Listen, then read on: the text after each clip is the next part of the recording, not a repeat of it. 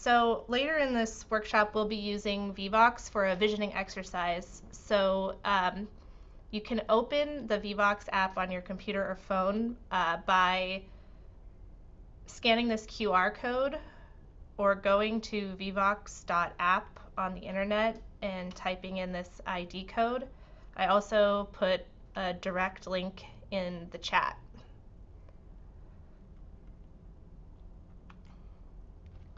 Full screen view is recommended for optimal viewing of this workshop. To make the meeting full screen, double click the meeting window or click the button in the upper right corner of the Zoom window. This workshop is being recorded and will be available on the city's website after the fact. And there is an exit survey at the end of the workshop with space for open-ended comments. It will open in your browser when the workshop ends, so please give us feedback so we can do better in the future. Please note that everyone joining the workshop is muted by default, although I'm not sure if that's the case, but please stay muted unless you are called on to speak. And on your phone, you can use *6 to mute and unmute if you're joining us from your phone. We will also have a question and answer session at the end of the meeting, and you may use the raise hand feature to request to speak, or you can type questions into the chat box. On your phone, you can use *9 to raise and lower your hand. To use the chat tool, you click the chat icon, and then you can type your message in the box in the bottom right.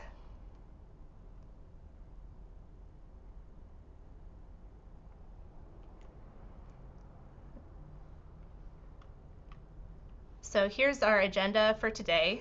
I'm first to step back, my name is Kristen Kenyon. I'm a principal planner with the City of Eureka's Development Services Division. We also have a number of other planners here from Development Services tonight. The first thing we'll talk about is just generally what this planning effort is about. Then I have some polling questions to see who is here in our audience today. Then the visioning exercise I mentioned. Then I'm going to talk about the public survey that's currently open. And then I'm going to give a few more details about the planning effort. And then we're going to have a question and answer session. And again, please fill out the exit survey that's going to pop up in your browser at the end of this meeting. Okay, so what are we talking about? What are gulches and greenways? Gulches are valleys and ravines that vary in size and topography and contain watercourses and wetlands. And greenways are the vegetated areas within and adjacent to the gulches. So if you look at a map of the city of Eureka, you'll see our street grid, and then you'll see fingers of green disrupting that street grid. Those are our gulch greenways. Here's a map of the Eureka area. This purple line is a watershed boundary, and you can see that Eureka is divided into two watersheds, and there's these 3 drainages on the northern end of the city that drain north to Eureka Slough. The third one is actually Myrtletown Gulch, and it's outside of the city limits, so it's not going to be affected by this planning effort. And then in the southern portion of the city, the gulches there drain south towards Martin Slough, which empties into Swain Slough, Elk River, and Humboldt Bay. So here's a map where there's the black dotted line on here is the city boundary, and the blue dotted line is the coastal zone boundary. This planning effort is just focused on the portions of the gulch greenways that are within the city limits and outside or inland of the coastal zone. So we're talking about Cooper Gulch, which drains north to First Slough, Second Gulch or McFarland Gulch that drains north to Second Slough, and then this gulch system at the bottom of the city that we're calling the Gulches of Martin Slough. Zooming in on Cooper Gulch, Again, we're just talking about the part of it that's outside of the coastal zone boundary, which is Myrtle Avenue here. It starts south of 7th Street. It includes Cooper Gulch Park. 14th Street passes through it. Del Norte Street does. And Eureka High School has ball fields in this gulch. And then it ends around Boone Street to the south. Second gulch, again, we're talking about the area outside of the coastal zone, so inland of Myrtle Avenue. Also within the city boundary here is Harrison Avenue. And in this gulch, Zane's right above the gulch. Boone Street passes through it. St. Joseph's is right outside of it, and it ends a little south of Harris Street.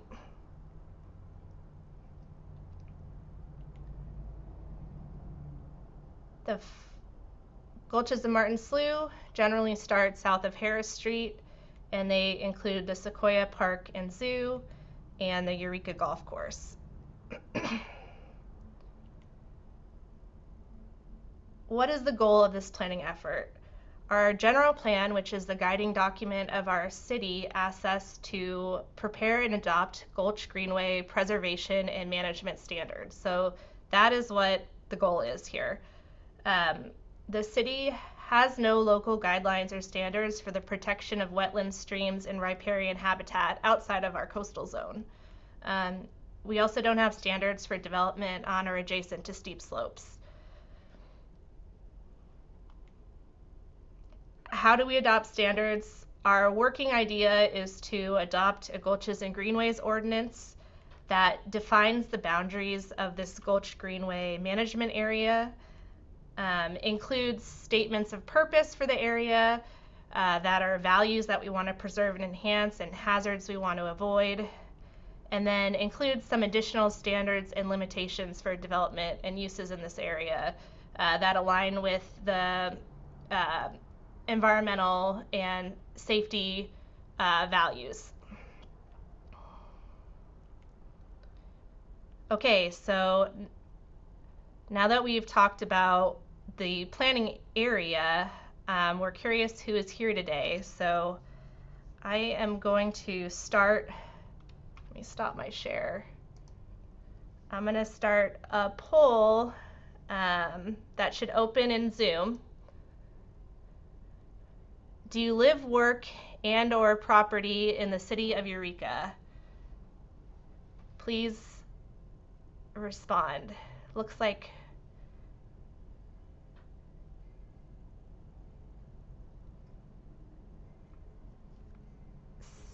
nice.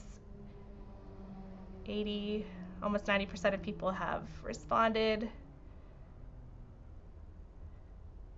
All right, and poll. Share results. Looks like 90% of people on this call that responded to the question live, work, and/or own property in the city of Eureka. All right, next question.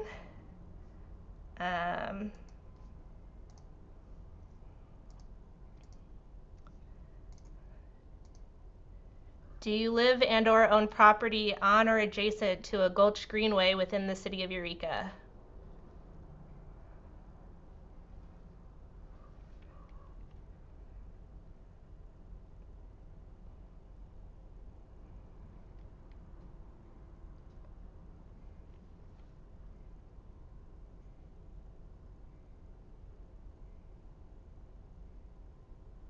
Okay, we've got 90% of people have responded, so I'm going to end the poll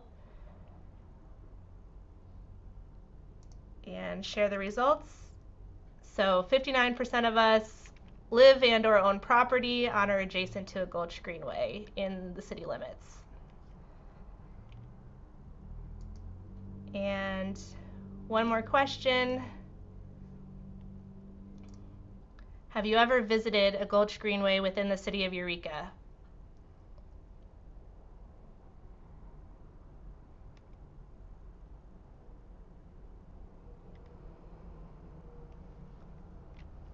Okay, we're slowly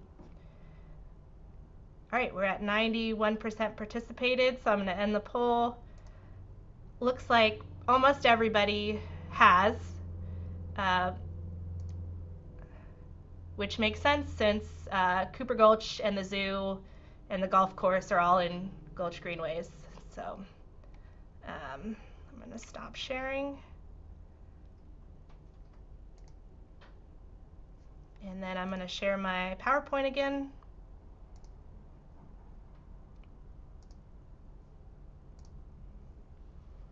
All right, moving on to our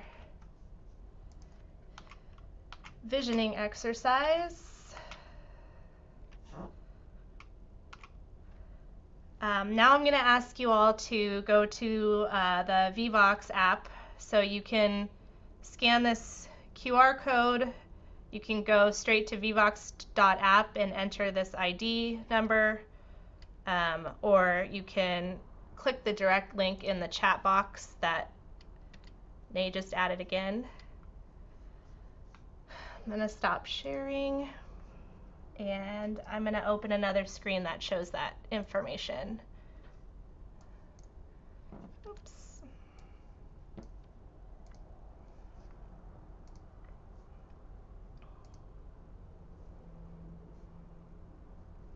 Okay. Share. So the point of this is to get at the values and issues that we want to be addressing with these Gulch Greenway standards. And this is going to be creating a word cloud. So the first one, I'm going to open the poll. Using a single word or short phrase, name something you value about the city's Gulch Greenways.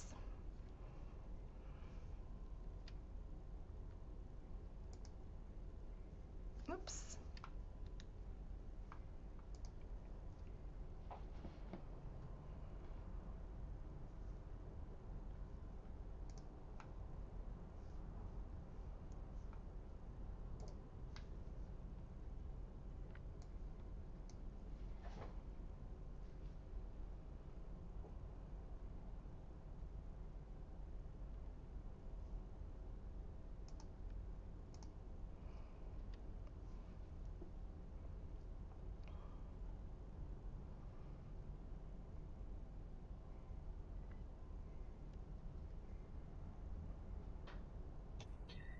All right, let's look at some results. Okay, I'm gonna show results.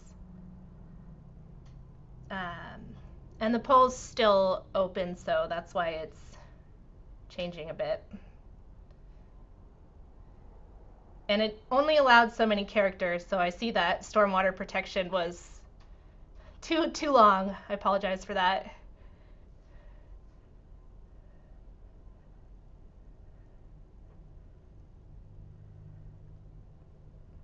All right, I'm gonna close it.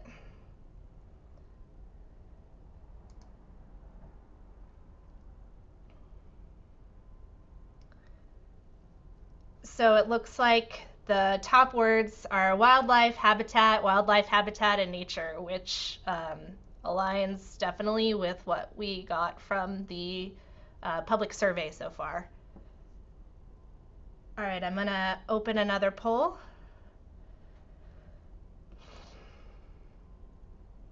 Using a single word or phrase, name a concern you have about the current state of the city's Gulch Greenways.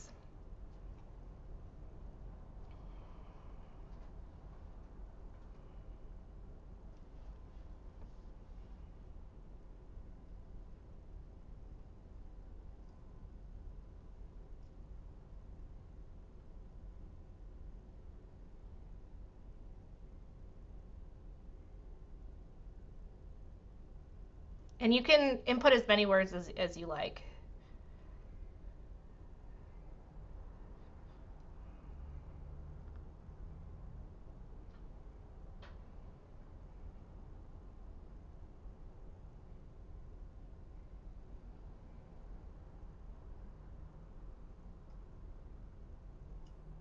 Ready for some results. Okay.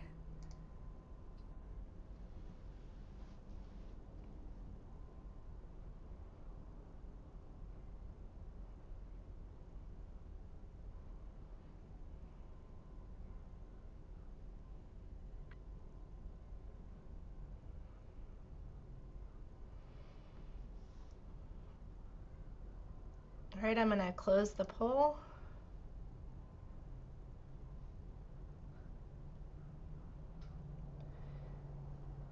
It looks like people are concerned about trash and about encampments and encroachment of development, and dumping is another word for trash. Looks like a lot of synonyms for trash here.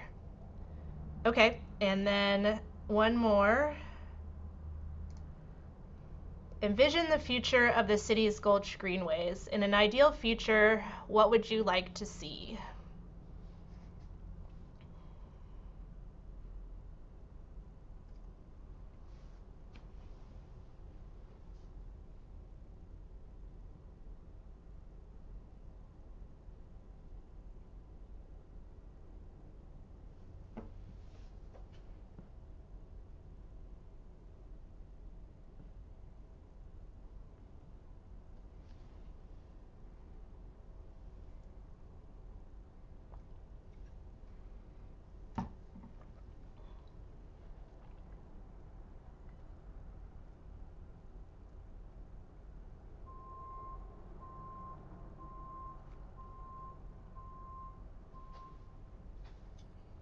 Ready. Okay, I'm gonna start showing the results.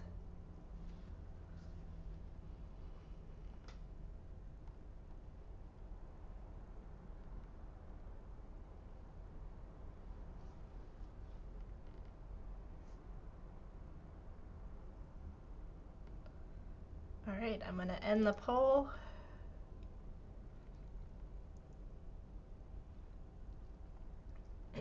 So it looks like this one had a lot more ideas, and trails and native plants and wildlife habitat were some of the top responses. All right, I am going to close out of this.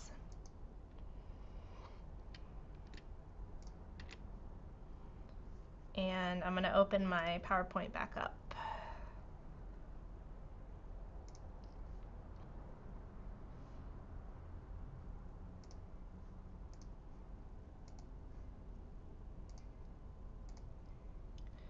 All right, so we're done using that Vivox app, so you can close out of that. Now I'm going to talk about the public survey, which is another way we're trying to get public input. Oh, I'm not in full screen. Let me reshare. I think you're in presenter mode. Okay, thank you for letting me know.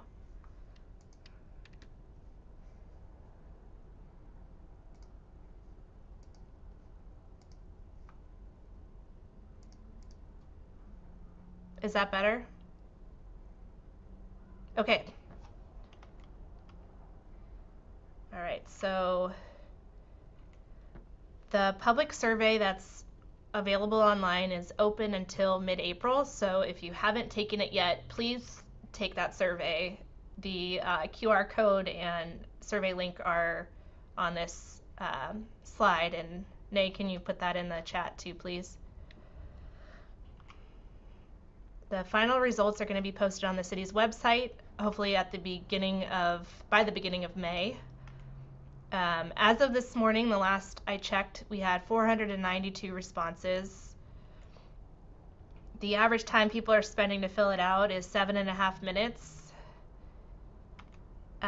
One of the questions we asked, just like we asked today, was whether the respondent lives or owns property on or adjacent to a Gulch Greenway in the city. And so far, 43% of respondents live or own property within the affected area.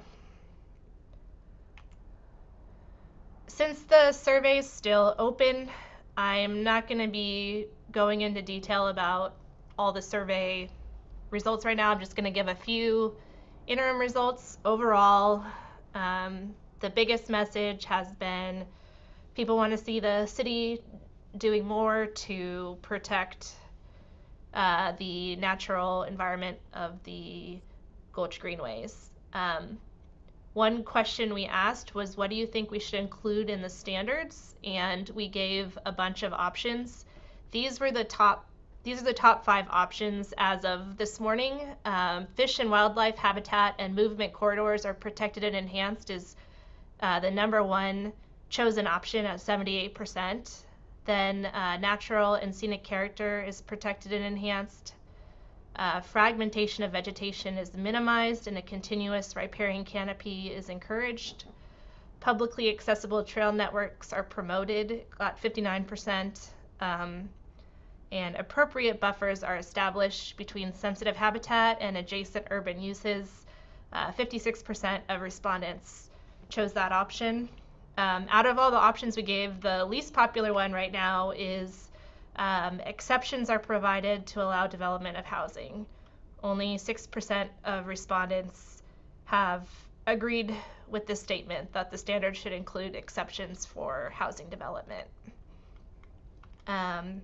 We also asked what would be an adequate buffer between sensitive habitat and adjacent urban uses. And many people were annoyed by this question because they thought we should be asking an expert. But the people that did choose a distance, the most popular one was 100 feet, which is the most conservative option that we gave. And that was the same for people that live and own property on or adjacent to a greenway, Gulch Greenway, and everyone else.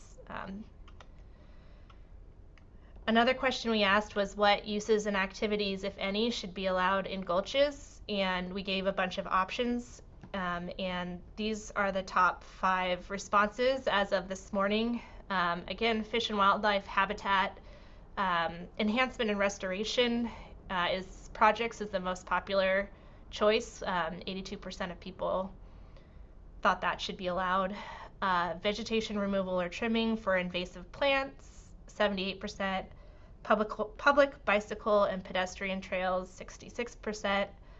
Vegetation removal for disease control, and then vegetation removal for protecting life and property are also some of the top ones.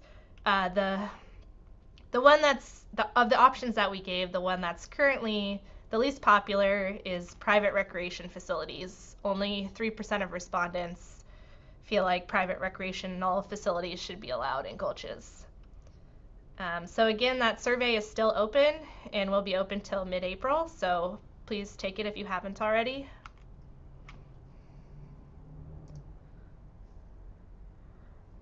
All right, timeline and details of the planning effort.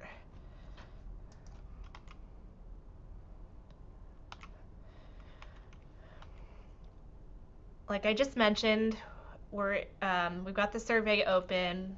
We're having our virtual public workshop tonight on, in addition to posting the survey results on our website, we're also going to present them at the Open Space Parks and Recreation Commission meeting on April 28th. That meeting starts at 6 p.m. and it's a hybrid meeting, so you can attend in person or via Zoom. We're also hoping to have draft ordinance language or at least options for standards to present at that time. And then the rest of this timeline is very tentative, but we're hoping potentially to go to Planning Commission at their May and June hearings, and then City Council in July. And if we end up going the route of doing a Gulches and Greenway ordinance, City Council are going to be the ones that ultimately adopt that ordinance. And again, these are all going to be hybrid meetings unless something changes. So the public can attend in person or via Zoom. And because it's a tentative timeline, it's really critical that people sign up for the mailing list for this Gulches and Greenways planning effort.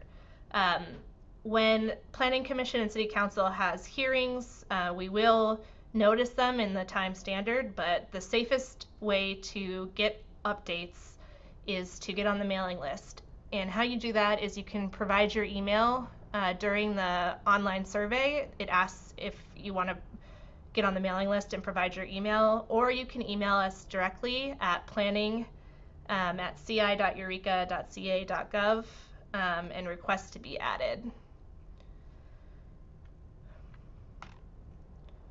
So why do we need local standards?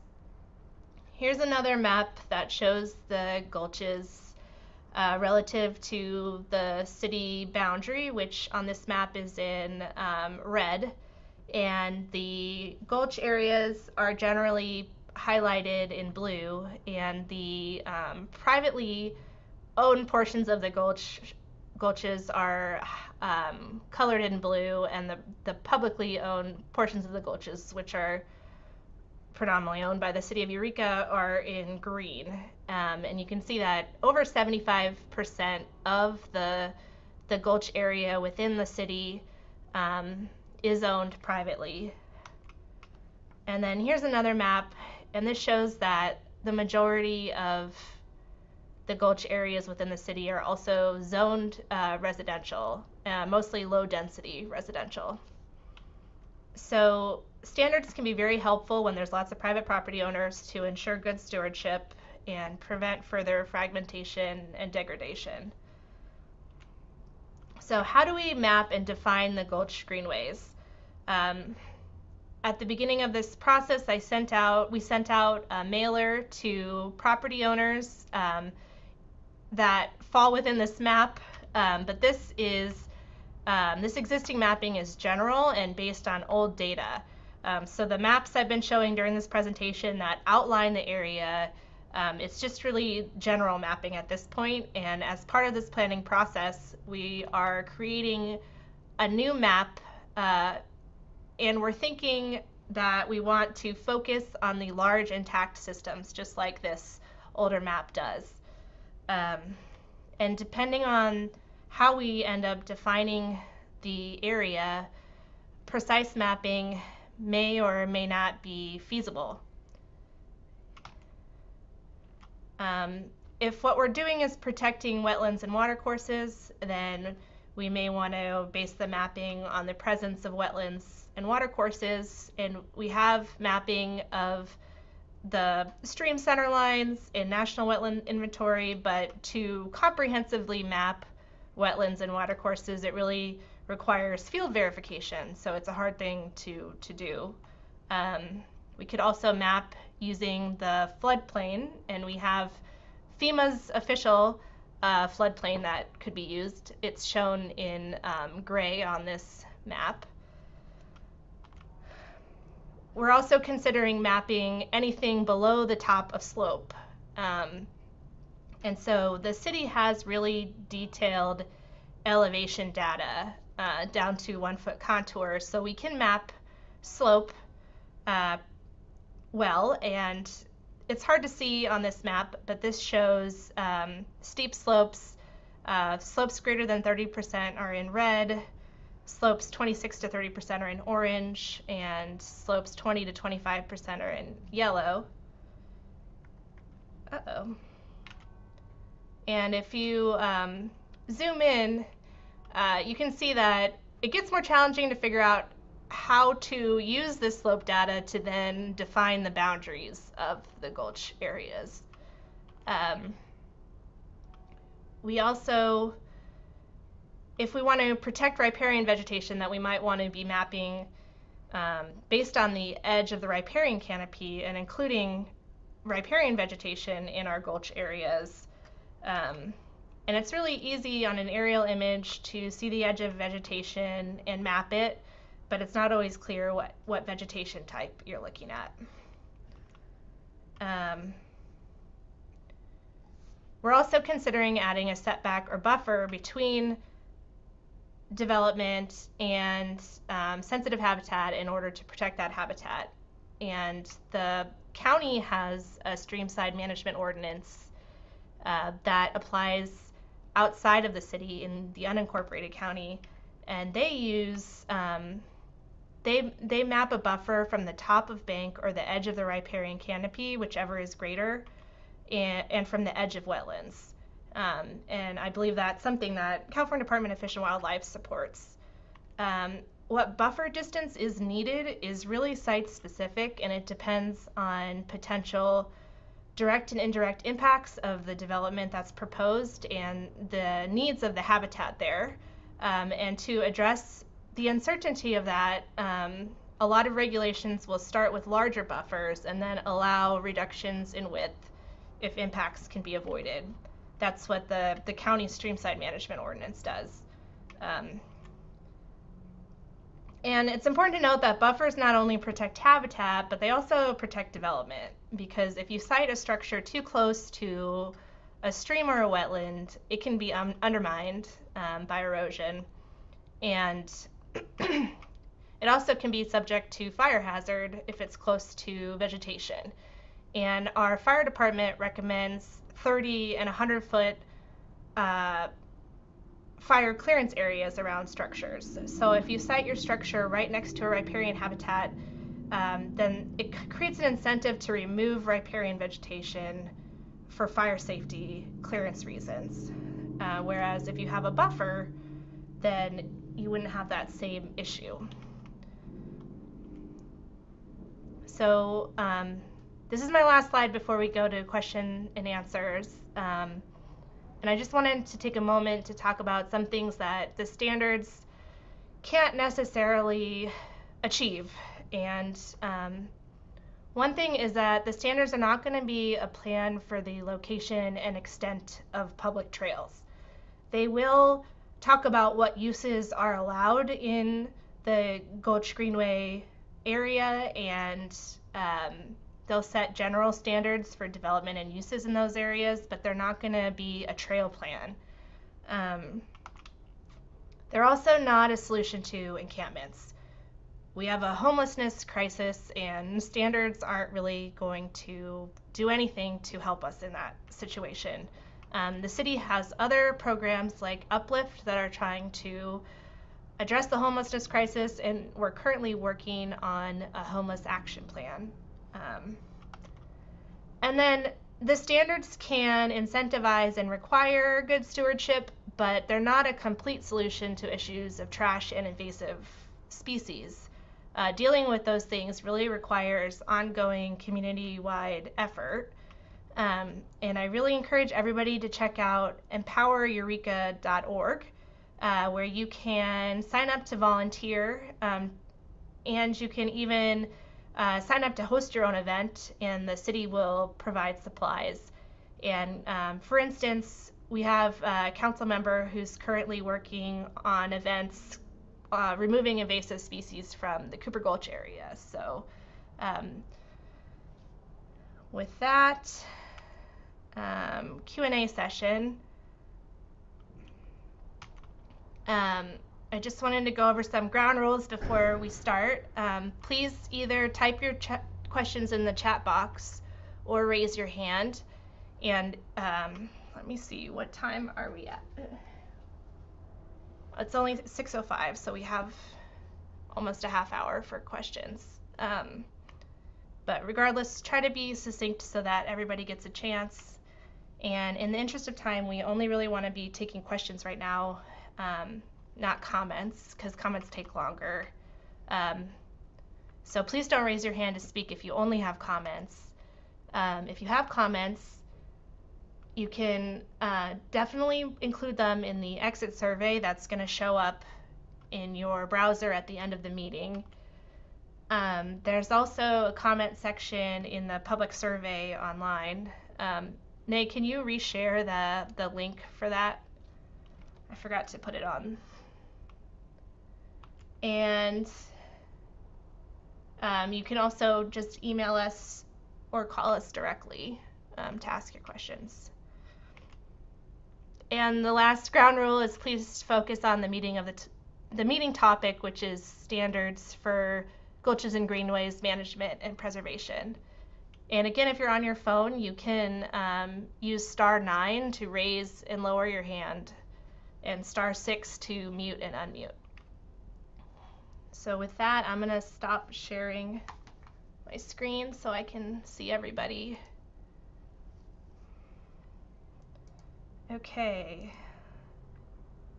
I don't have any hands raised, so I'm going to answer questions. Okay, let me scroll up.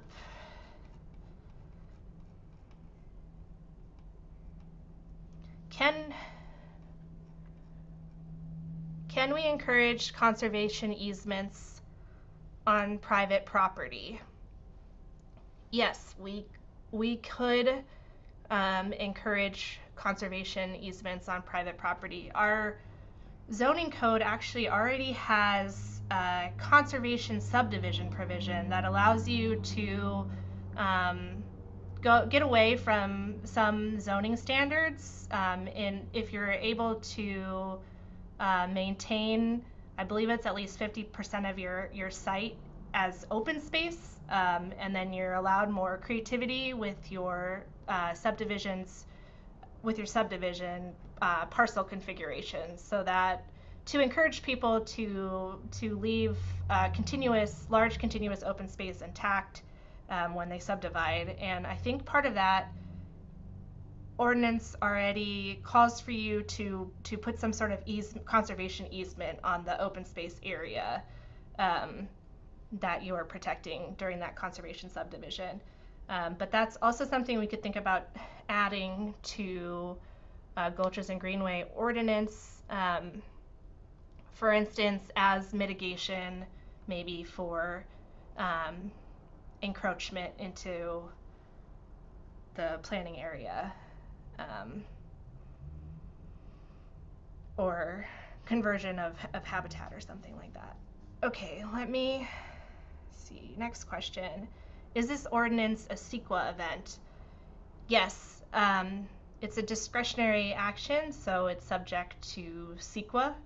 I haven't thought deeply about CEQA, but it will be increasing the amount of protection of these areas. So I wonder if it might be, it might meet a common sense exemption, because it's only going to improve protection of resources. Okay. Again, if you guys want to ask me questions verbally or ask our planning staff, you can also raise your hand. You can do that by clicking on the 3 dots in the corner of your screen.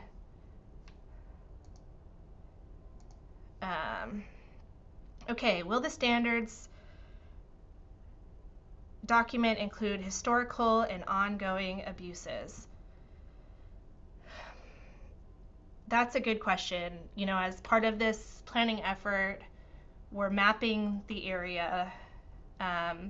So we do have really detailed, we have flyover aerial imagery, very detailed, from many different years that we use for our GIS work.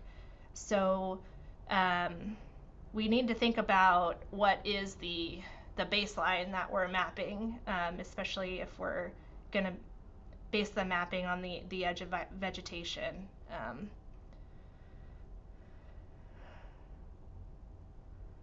Because, yeah, people could remove veg at any moment, and then we have a new baseline.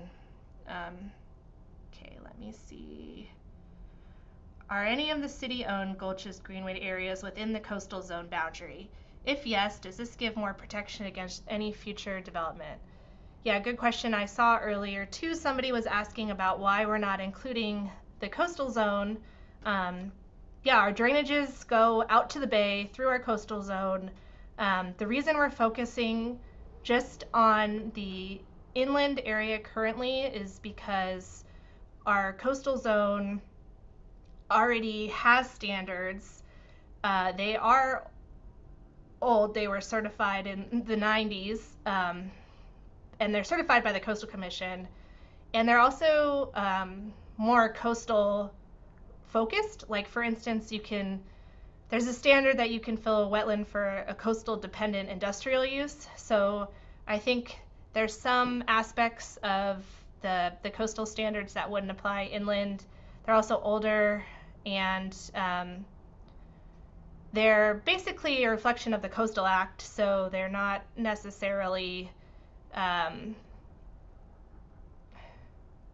based on city public effort like this is, but we are hoping to update our local coastal program soon, and we want to model it on our inland code. So potentially one day, whatever standards we develop here could be translated into standards for the gulch areas in the coastal zone as well. Is the Wiyot tribe going to be involved in this project? We definitely will be consulting with the Wiyot tribe about this. That is a really good point. And we are required to, but we definitely want to as well. What are the buffer widths in the coastal zone portions of the gulches? In the coastal zone, our local coastal program sets a 100-foot buffer, minimum buffer width, but then it allows development to be sited closer if it can prove that it's not going to have impact on the habitat area. And so if you want to have a buffer of less than 100 feet, you have to get a biological report from a qualified person that shows that what you're doing is not going to impact the resources of that nearby habitat. Will you be developing standards for exterior lighting to prevent light pollution? That's a really good question. Our inland zoning code actually has some good lighting standards that apply to everyone for new lighting that require it to be downcast and dark sky compliant. But we're definitely consider in the Gulches area having something about not encroaching further into the area. Like maybe if we're going to say,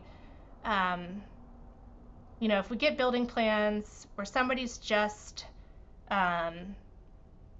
doing something to an existing developed area, we might just check them to see that they're consistent. They're not going to encroach further into the Gulch Greenway area. And maybe one of the things we check is that they're not going to have additional light pollution issues. Okay. Will you be developing standards for landscaping adjacent to greenways? Yeah, that's a good question. We currently we have a standard right now that required landscaping is at least, tell me if I'm wrong, other planning staff, at least 75% native. Correct. Okay. But yeah, maybe we will look at whether we need a different standard adjacent to the Gulch Greenways, or maybe planting or removing invasives could be something that is a mitigation for planting natives, or removing invasives could be a potential maybe mitigation for a reduced buffer or something like that.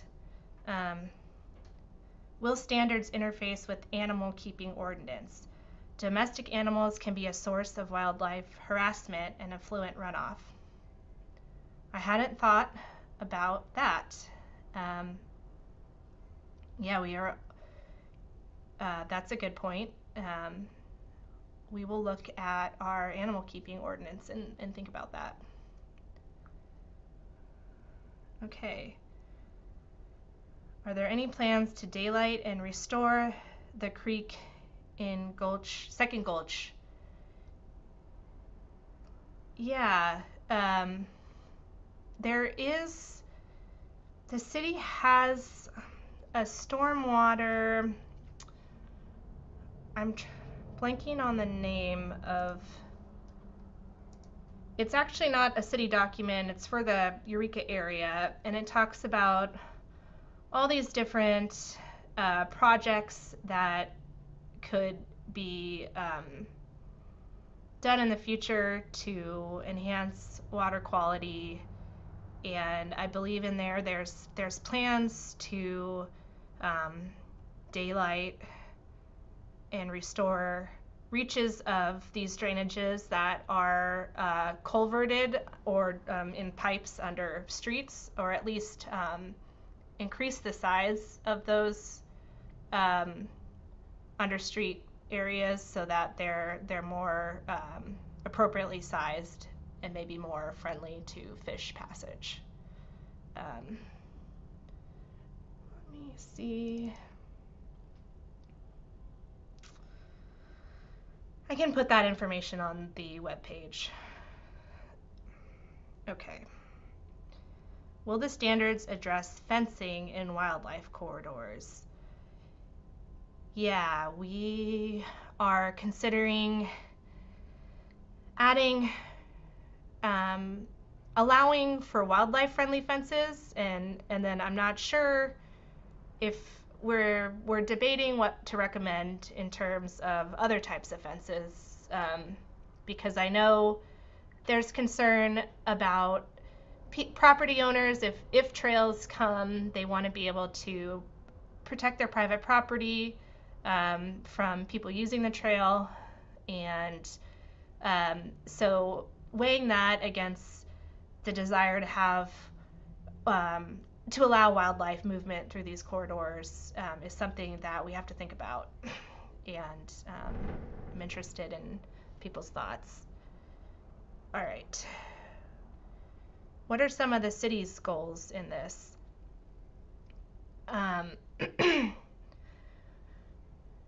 Good question.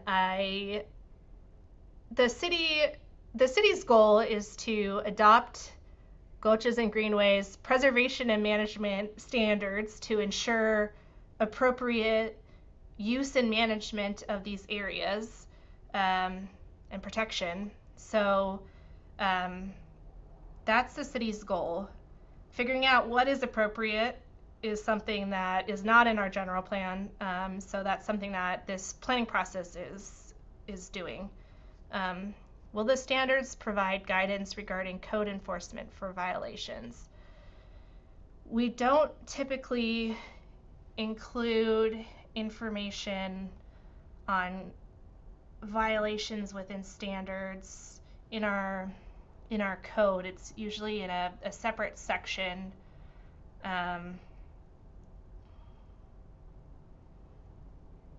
Kristen, do you have any thoughts on this one? Kristen Getz, our other principal planner. Good evening, everybody. So our code enforcement officers would use whatever standards are in this ordinance to either abate or gain compliance with anything that doesn't comply with those standards. Oh, I see we have a hand raised. Gordon, are you ready to talk? Yeah, can you hear me? Yes. Okay, I'm wondering whether the city has a working definition for riparian habitat. Often it focuses on, red alders, willows, cottonwoods, that sort of thing. But of course, many of the gulches and greenways are dominated by redwoods. But also there's some incredible invasive areas that are right out of Jurassic Park. I'm thinking off Second Slough and Boone Avenue, where it's dominated by invasives, but we would still want to have a functional approach to the value of the riparian habitat, adjacent to streams and wetlands. Thanks. Thanks, Gordon. So we do not currently have a definition of riparian habitat in our Eureka Municipal Code, so that would be something that we need to include in a definition section for this ordinance. And I'm hearing everything that you're saying.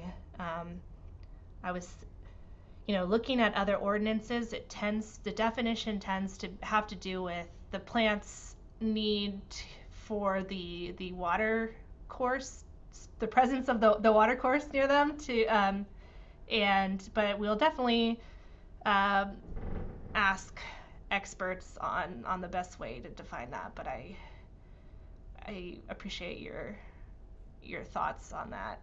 Very good. Thank you. Okay.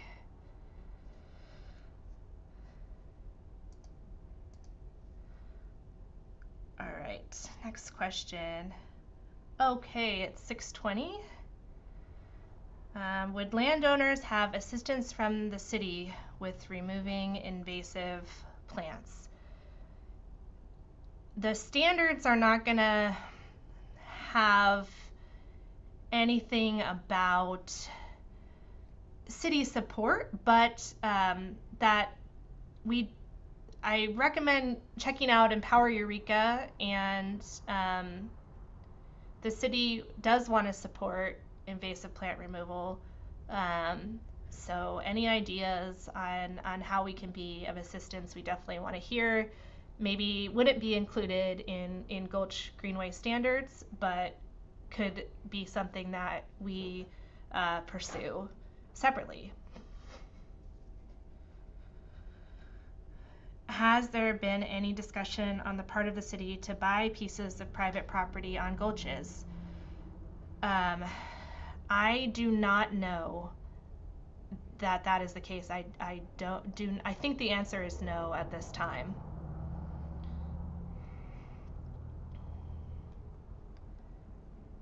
All right.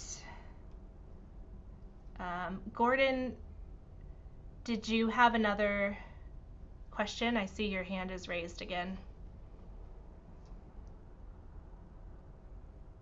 No, sorry about that. I thought I lowered my hand. I think I lowered your hand, and that's why you raised it again. Oh, okay. Sorry about that. Okay. Another question. How will the ordinance rules and enforcement impact on activities on private property? Yes, this ordinance is going to be, if that's the route we go, it'll be like an overlay of additional standards and limitations that apply in this area, in addition to other standards and limitations set by our Eureka Municipal Code. So this definitely will impact activities on private property.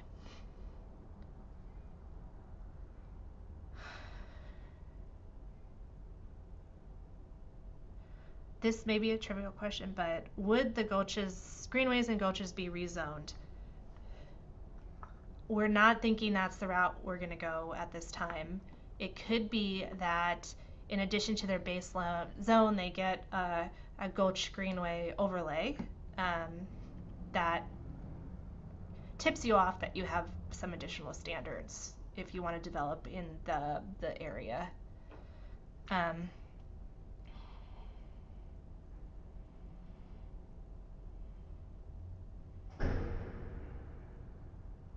Does the city still use herbicides and pesticides on city property? I think the answer is no.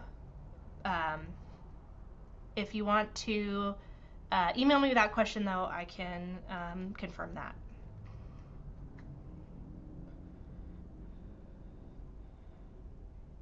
Will there be... Okay, there are homes built directly inside filled portions of Martin Slough. Are people still permitted to do this, and can existing homes be removed by attrition as seen on Woodley Island? So currently, like I showed that map of residential zoning.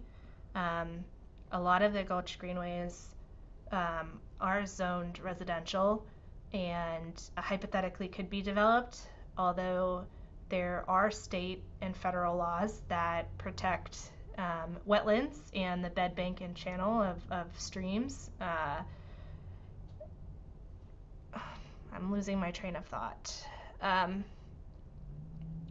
Yeah, so in terms of existing homes, city staff is thinking we're going to recommend that existing development, as long as it doesn't encroach further, or maybe we allow some amount of encroachment, but that it wouldn't be subject to to limitations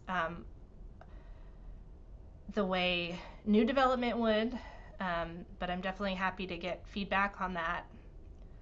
And I guess that answers this next question: will there be a grandfathered clause for existing development? That's generally what I'm thinking city staff will recommend, but that's just our current thought. So I'm happy to hear feedback about that. And that again, it would be our recommendation, and then it's ultimately city council that will decide. Okay, does the city? Oh wait. Okay, sorry, it's 6:27 p.m. Okay, before the end of the workshop, if I failed to answer your question, please email us. And let me share my PowerPoint again. Okay. So if you haven't taken the public survey, please take it. And please sign up to be on the mailing list by providing your email during the survey, or request to be added by emailing us at planning@ci.eureka.ca.gov. Check out the survey results on the city website by the beginning of May, and attend in person or via Zoom the Open Space Parks and Recreation Commission meeting on April 28th. It starts at 6 p.m. And again, when you close out of this meeting, exit survey will pop up in your browser. Please take the survey to let us know how we can do better in the future. Thanks, everybody. That's the end of this workshop.